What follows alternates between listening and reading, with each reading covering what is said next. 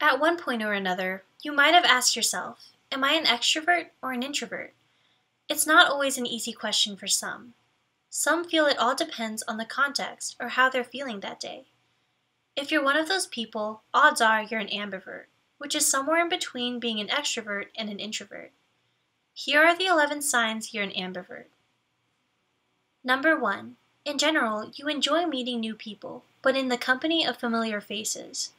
Ambiverts enjoy meeting new people, but like doing so with people they already know in situations like classmates meeting a new student, meeting a new coworker at work, or meeting someone through a friend.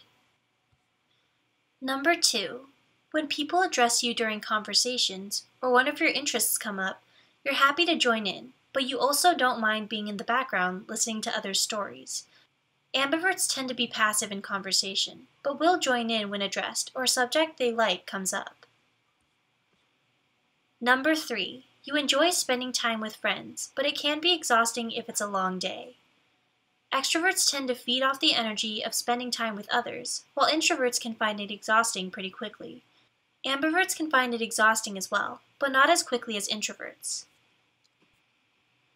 Number 4.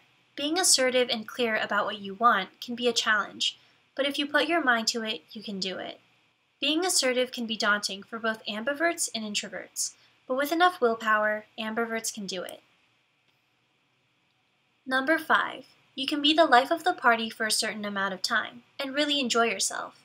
But when you reach a point, your energy drops and you kind of really want to go home, which leads us to number 6. When you reach that point of energy drop, you find yourself quietly observing what's happening around you and becoming more of an observer of the party. Number 7.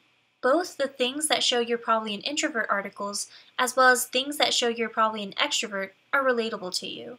If you find yourself reading the articles and relating to bits and pieces from both, you're probably an ambivert. Number 8. You find yourself needing days to be alone and recharge, but too many days like this leave you craving social contact and feeling down. Like introverts, ambiverts need downtime from socializing, but like extroverts, too much downtime and they start craving interaction with others. Number 9. You tend to balance out the energy with your company. For instance, if you're with someone who is chatty, you tend to be quiet, and if you're with someone who's quiet, you tend to be chatty.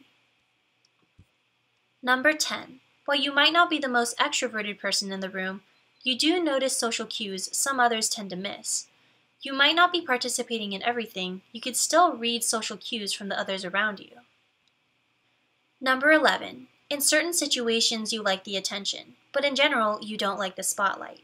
In live theater terms, you like to be in the audience most of the time, but there are some times you would like to be the lead on stage. Those were the 11 signs you're an ambivert. Where do you fall in the extrovert, ambivert, and introvert spectrum? Let us know your thoughts in the comments below. Be sure to like and subscribe to see more videos from Psych2Go.